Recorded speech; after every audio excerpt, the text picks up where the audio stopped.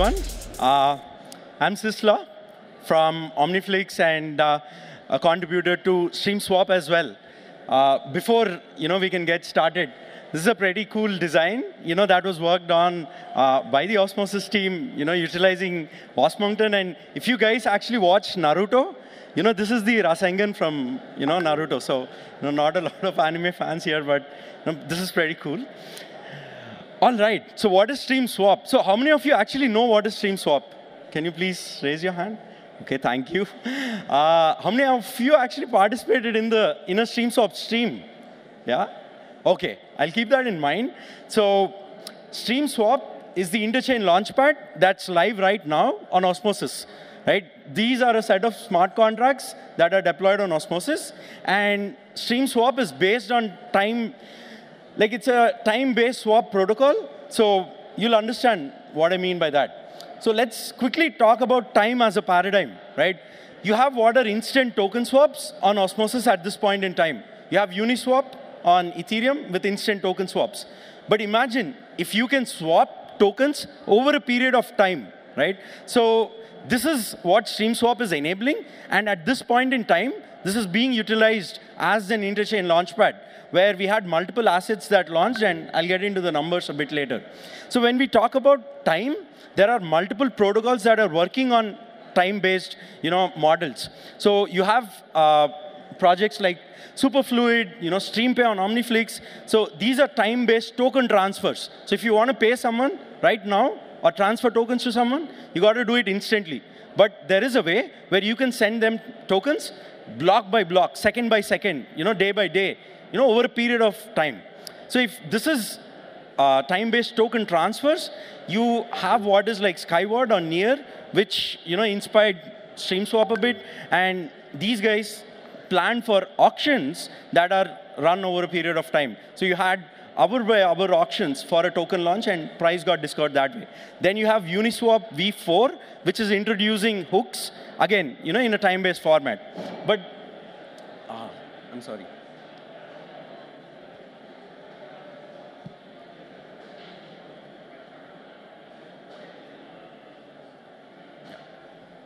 Yeah, so Uniswap v4 with their hooks model is introducing, TWAMs or time-based, AMM pools where the protocol itself is connected to the AMM pool, and magic can happen that way.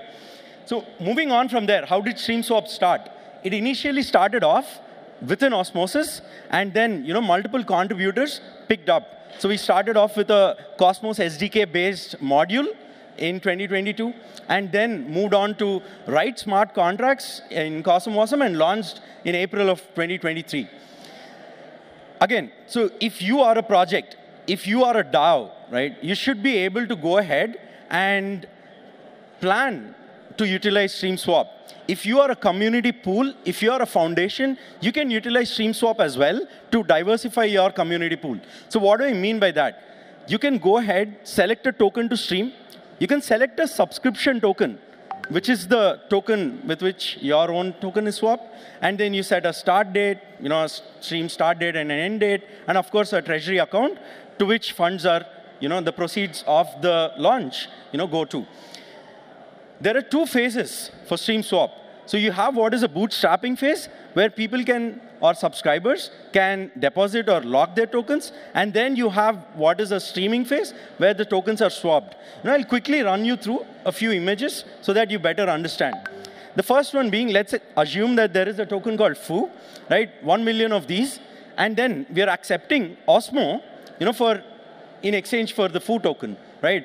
In this case, the pool or the StreamSwap stream starts with 0 Osmo, right?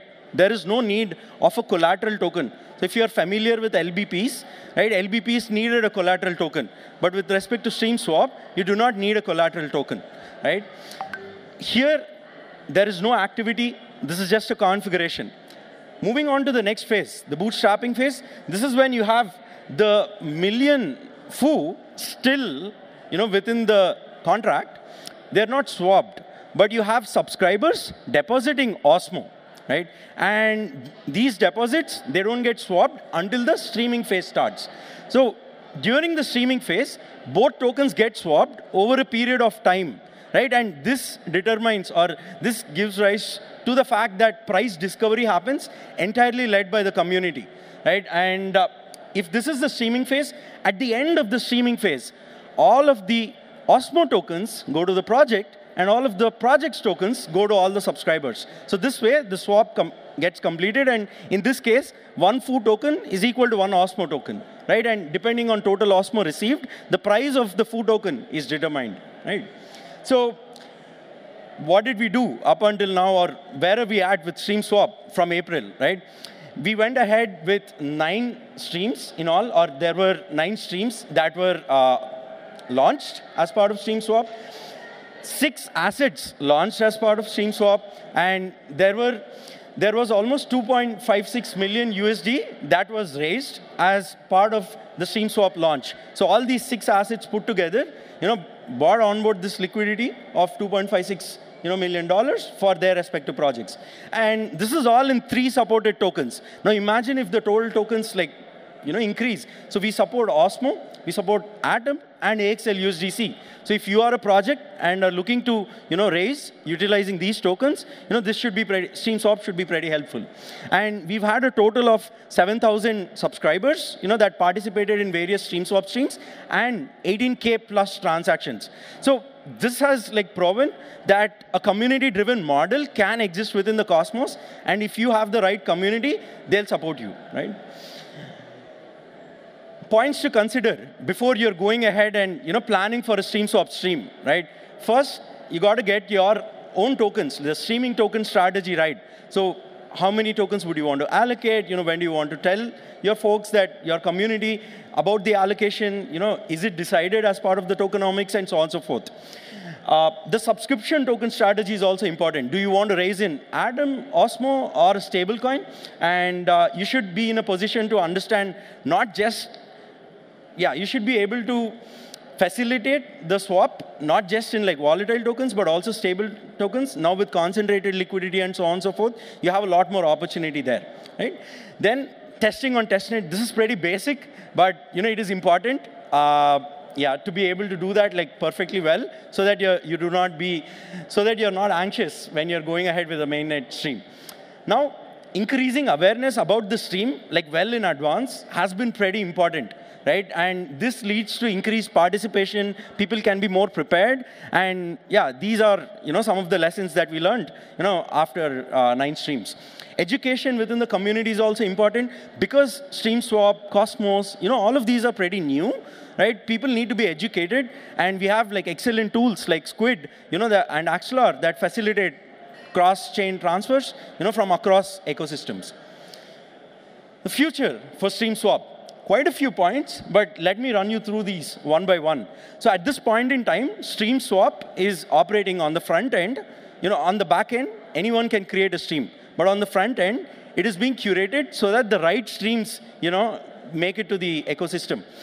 But eventually, this will be, completely permissionless, even on the front end, right? And people can deploy their own launch pages. So, launch.projectname.com can lead you to your project's Stream Swap stream, right? So if that is one, we have what is a threshold for bootstrapping and streaming phases. What are thresholds, right? If there is a minimum number of Osmo that is received during the bootstrapping phase, only then the streaming phase will continue. Or if you receive, the project can configure an option where they can have a set ask price, or have a set threshold where the project might want to swap only if there are 1 million Osmo that are received, and so on and so forth. So all these tend to improve the streamer side of experience, or the project that is launching. You have what is CLP, that is coming, that is already live. You have what are AMM pools. So here we are making sure that a Stream Swap stream, if it is AMM aware, so if it knows about the AMM, right, then there is a lot that can happen. Community pools can utilize Stream Swap to diversify their community pool into other tokens, and completely driven by the community again, right? So they don't have to utilize the community pool to be able to sell to a VC, vested, and so on and so forth. Here you can have all of that community driven. Now, for subscribers, what is the future looking like? Active and passive management of their position is important. So, their spend strategy can be determined. So if you want to spend $100 worth of Osmo or Atom or USDC, you should be able to do that, and you should be able to do it in a range. So only if you're getting the streaming token for a set price, is when you want to spend. Otherwise, you might not want to spend. So the protocol takes care of this as well. And of course, upcoming stream notification is very important. And this is something that was requested. And with Osmosis and having notifications and so on and so forth, we should be able to better manage that. Finally, we are, from a community standpoint, we are planning to go ahead with a DAO on Osmosis, and that'll be community-driven as well. Currently, it is a membership-based DAO. And yeah, collaborations with the ecosystem enablers, multiple accelerators, and finally, for NFT projects as well, they can utilize StreamSwap to be able to discover the price for their NFT project and take it forward. So more on that, if anyone is interested, feel free to hit us up. Special thanks, a quick round of thanks to Sunny. He has helped us, a lot with StreamSwap. They initiated the idea. Quite a lot has happened. Josh Lee from Keplr, and of course Osmosis. Bora from Keplr and Osmosis. We have the StreamSwap application live on Keplr. This was right from day one, and anyone could access, StreamSwap streams right from mobile. Then we have Aaron, who's here, who has helped us quite a lot, along with Victor, Nick, all of them from the Osmosis team, including Robert, who helped us with the Cosmos SDK module initially. Then we have Justin, who helped us with the product design, the beautiful design that you see today.